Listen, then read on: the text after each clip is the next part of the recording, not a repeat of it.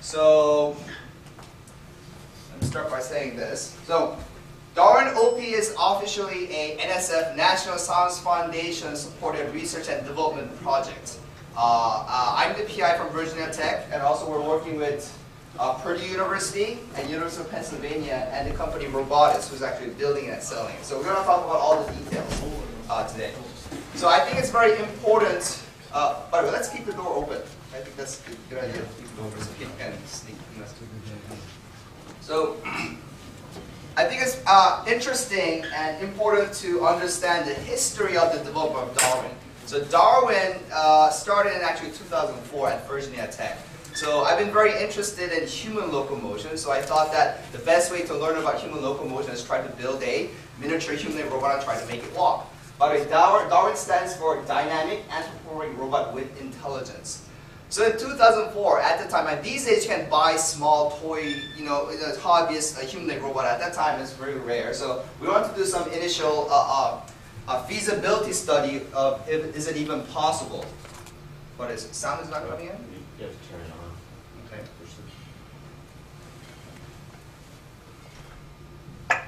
Very good.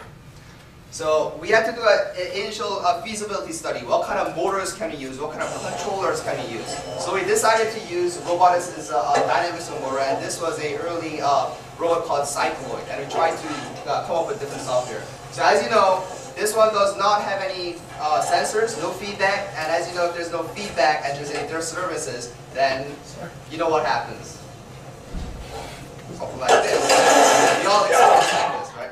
So, however, with this success, we decided to go with it. So in the following year, 2005, we started doing the real design, starting from the kinematics, all the detailed design, FEM analysis, and this is what it came up with, DARwIN-1. This was in 2005. So the software we use, LabVIEW real-time. So the graduate students work on the ZMP-based walking gates. Most of the undergraduate students were contributing to the design and fabrication of the robot. And DARwIN-1 finally can stand up and walk in 2005. So again, at the time, this was very impressive and it was something very new. It's going to walk. It also walks with a little bit of like a straight knee kind of walking motion that was also great. But notice that it still has a tether, so it's still off-board computing and off-board power. As you know, weight is a big issue. But with this success, in 2006, the following year, we decided to it was time to add sensors, computing equipment, and make it smart so it can do real research. So DARwIN-2A 2006 now has 2 5-wire cameras, IMU, 6 rate gyros, accelerometers, 4 torque sensors on the foot, lithium polymer batteries, 1.4 GHz Pentium M chip on board. Give all the sensors it needs, all the computing power it needs, so it can actually use it for research. So now, if you move an object in front of its head, the camera can track the object. This video over here is the view from DARwIN when it's walking. So the reason why it's shaky is it walks like Frankenstein like this. And it tries to locate this orange one and put a blue dot. So this was DARwIN-2A. As you probably know, there's a competition called RoboCup, Autonomous Robot Soccer Competition. So in a very short amount of time, graduate students put together a fully autonomous robot soccer playing program. It's not remote controlled, there's no tethers. Just by the vision, it tries to do localization and trying to keep the ball into the goal. And this was our assignment from the students. So with this, we were the very first team in the United States to qualify for the Humanoid RoboCup, the Humanoid division in 2006. So we use this for many things. So this is when Discovery Channel came to film the robot. It's been on all different UCN and things like that. But as you know, the Murphy's Law, whenever there's a camera, it always fails. So if you saw it on TV, you probably saw it missing the robot. Alright. So this is the next version, DARwIN-4. Much faster, much stronger. It has a mechanical ability to run, and it's trying to show some cool moves that's really like Jackie Chan, martial arts kind of thing, and walks away. So with this success, so we've been participating in RoboCup since 2007. So these are some photos from the RoboCup. So in case you don't know about RoboCup, as I mentioned, is an international autonomous robot soccer competition with the goal of by the year 2050. We want to have full-size humanoid robots play soccer against the World Cup human champions and win. So towards that goal, they're upping the rules and we're going towards that goal. So this is in 2007, the first time we entered in RoboCup with our DARwIN series robots. DARwIN 2A and DARwIN 2B against one of the Japanese robots over there. This is in China, Suzhou, China in 2008, playing soccer, autonomous soccer. This is a beautiful Louis Vuitton Cup trophy that we plan to get next year. This is what you get when you get the best humanoid robot, and I believe that DARwIN-OP will be able to bring this to the United States, if everything is good. Alright, so just to give you an idea of the RoboCup, you've probably seen a lot of movie clips, but it's a really impressive research event. All self-implementation, autonomous behavior, dynamics and control, motion. It's really a research event packed in a more entertaining, exciting, sporting event. So everything, this is downside robot, you can see the visual tracking in real time, that's DARwIN over there. So the latest version of the DARwIN is actually DARwIN 4. We actually brought DARwIN 4. We brought here. This is DARwIN 3. We developed in 2007, and this is the latest DARwIN 4.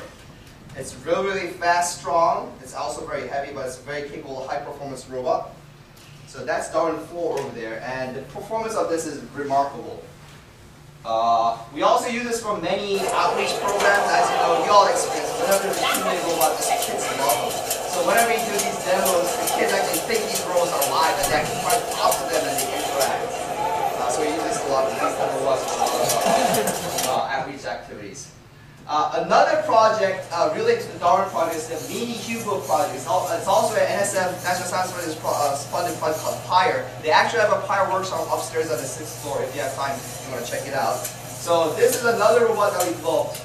Everybody knows Hugo from Correct Heist. So this is a miniature version of that, and we try to make it an open hardware platform, meaning that all the CAD files and drawings and everything is available online. So anybody can make it. And we did an experiment. So the Drexel University students actually, without any communication with us, they build a full Mini Hugo just based on our instruction and CAD files. And you can see the performance of the Mini Hugo. So, also we use this, oh by the way, 2 years ago, the Roanoke Symphony Orchestra stopped by campus. And during the Christmas, the holiday concert, and guess who the guest conductor was? DARwIN actually conducted the orchestra. So you can see a lot of possibilities of using it for many different type of outreach and also for research.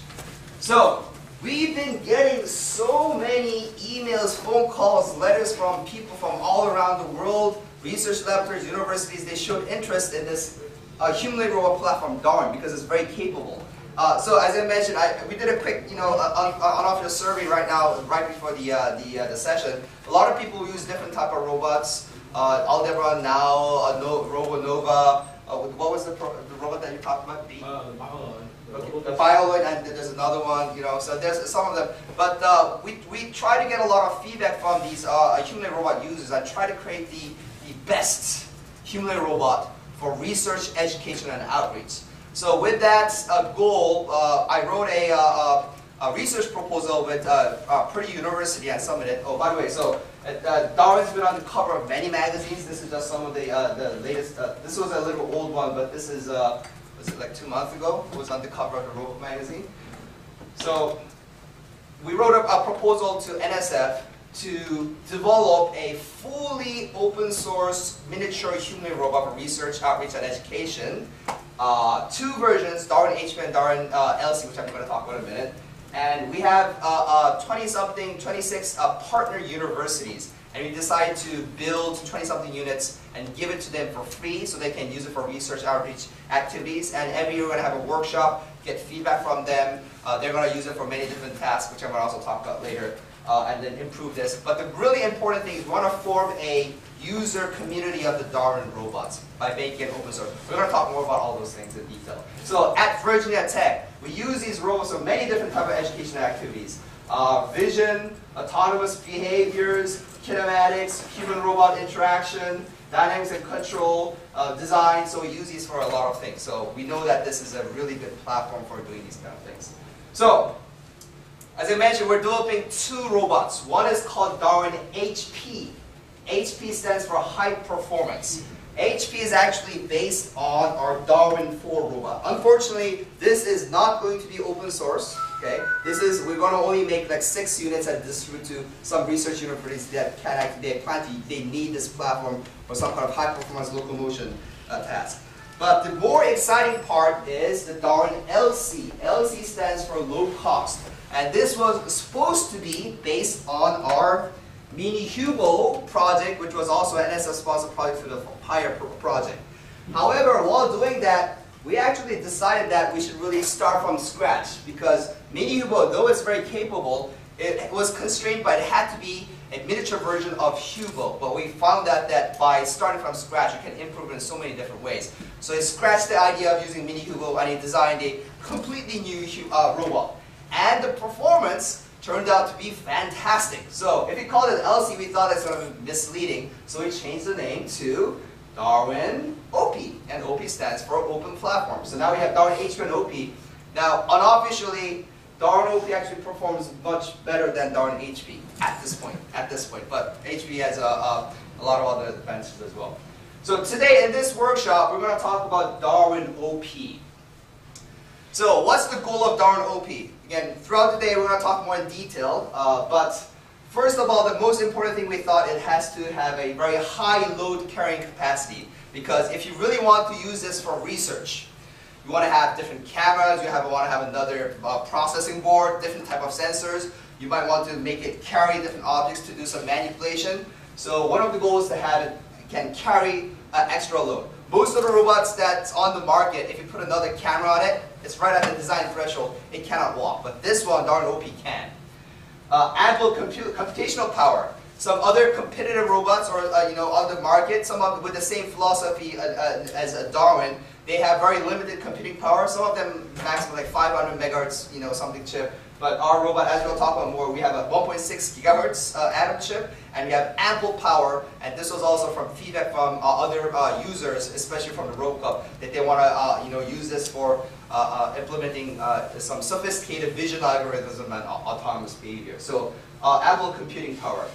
Good and useful sensors right out of the box. We're going to talk more in detail, but it has a really nice HD camera. It has 6-axis IMU rate gyros, accelerometers, and also has a microphone, 2 microphones and a speaker. Some people want to use this for sound source localization. Another university is going to use for linguistics, trying to communicate.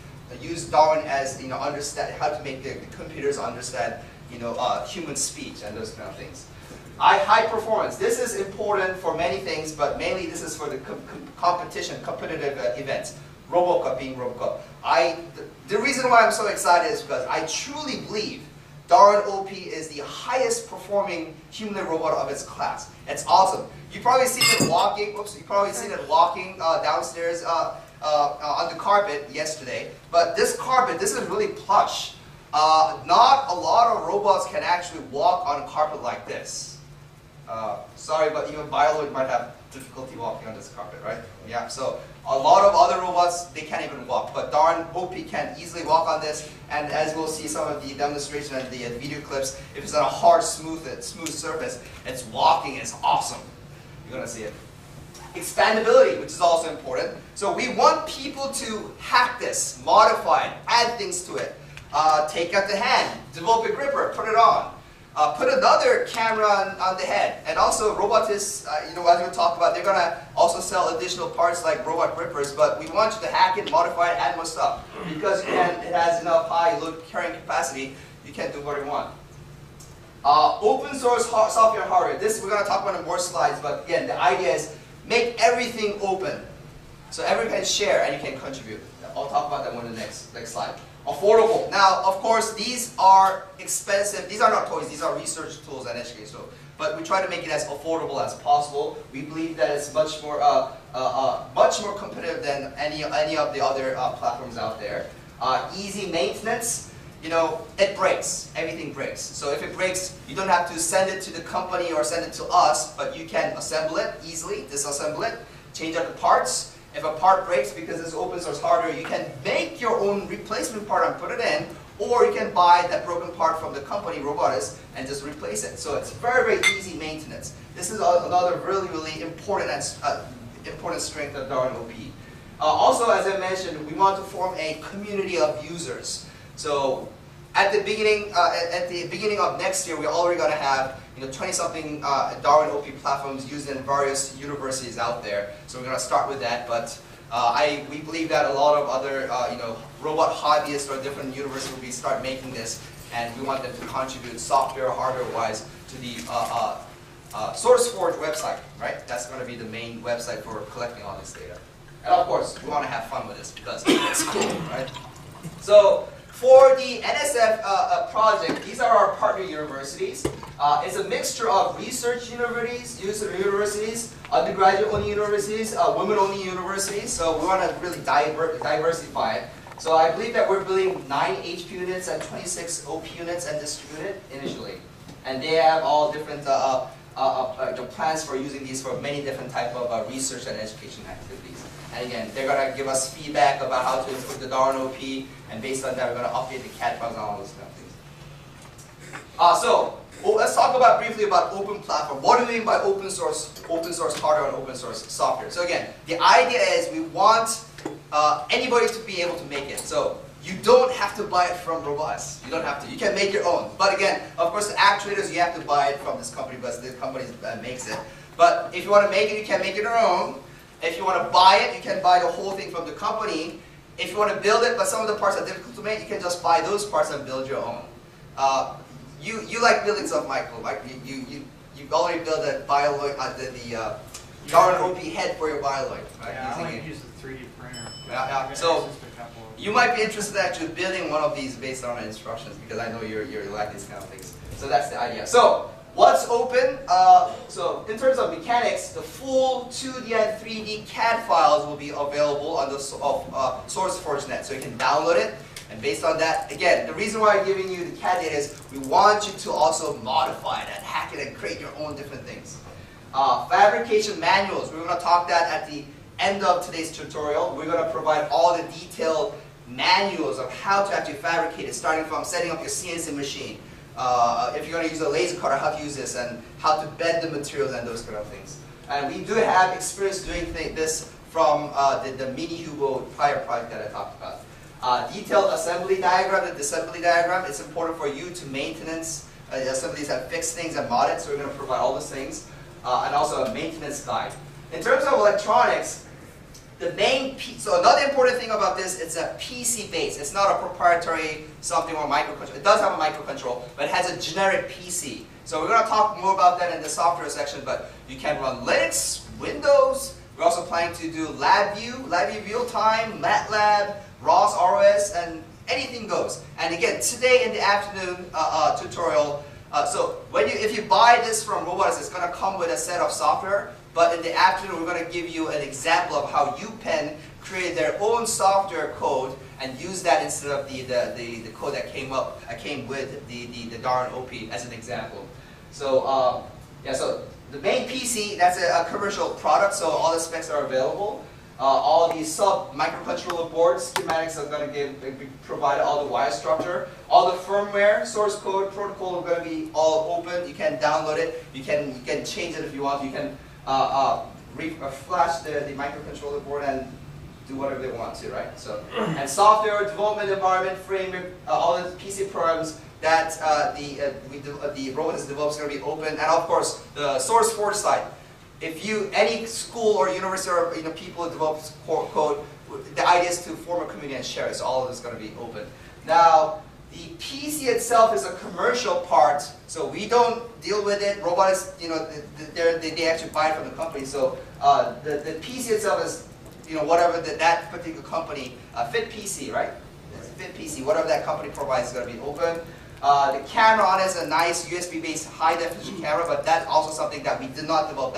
We purchased it, so whatever that company provides, that's going to be what's going to be provided. And the dynamics motor is an actual product from the Robotis, so that's going to be an end product that's being supported as that motor, I believe. Okay, so with that was a quick introduction. So we started at 9 o'clock. That was the history of the development of DARwIN and then some of the scope of the project. So starting now today, we're going to talk about from the company Robotis, who's going to be building this robot. They're going to talk about the CEO from ROBOTIS CO is going to talk about the general specifications, and he's going to be announcing about the cost and those kind of things. But I am not involved with any business. I don't get a single cent every time they sell a robot. I should have made a deal. I should get like 1% everything with them. So I have no financial ties with them. So they're going to announce all the cost and availability and the release schedule, and we're going to show some really neat demonstrations today. And after that, JK from Virginia Tech, one of the mechanical designers, he's going to talk about the assembly, disassembly, maintenance, and those kind of things. And after the break, lunch, of course we have the planetary talk by Mark Raber today. That's going to be exciting. And in the afternoon, Mr. Ha from ROBOTIS, the vice president, he's going to talk about the electronics, sensors, and all those kind of things. And after, the whole afternoon is dedicated to some hands-on fun programming examples of the software that UPenn has developed, which has been very, very successful, which is also going to be all open source on the internet. So you can use this as a template and create your own code. So that's today's schedule. Of course, I'm going to close it by talking about the fabrication of open hardware, the mechanical part a little bit. Okay, so that's a quick introduction. Before we invite the President and CEO, any questions we have about the NSF project that we have? I'm sure you're going to have a lot of questions.